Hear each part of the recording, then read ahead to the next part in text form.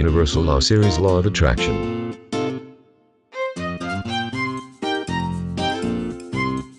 Our thoughts, emotions and feelings act as a powerful magnet, attracting circumstances into our lives. Whether these circumstances are positive or negative, is completely dependent on how we think. This is the 6th of 7 articles in our continuing series covering the core 7 universal laws. The focus of this article is the 6th law, the law of attraction. Law of attraction, simply stated, the law of attraction says that we attract into our lives that upon which we place our dominant thoughts. In other words, if we focus predominantly on abundance, solutions and positive outcomes, then that is exactly what we will attract back into our lives.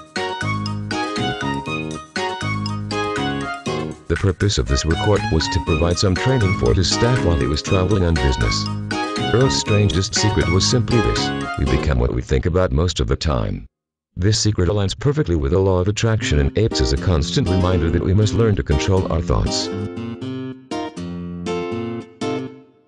Truthfully, our own thoughts are the only things in life over which we have complete control.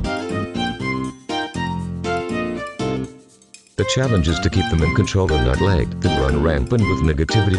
For an example of the power of the law of attraction, you need look no further than your own life. It all starts with the way we think. Our thought patterns attract the first negative experience.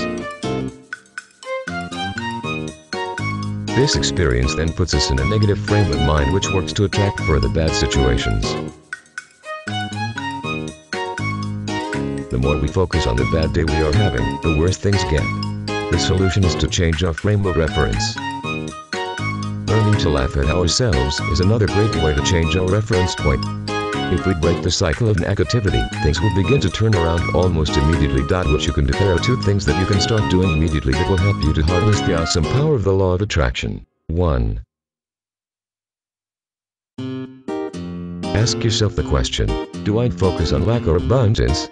If you answered lack/problems, then set out to immediately change your frame of reference. Change your habits and thought patterns to be more positive and solution-focused too.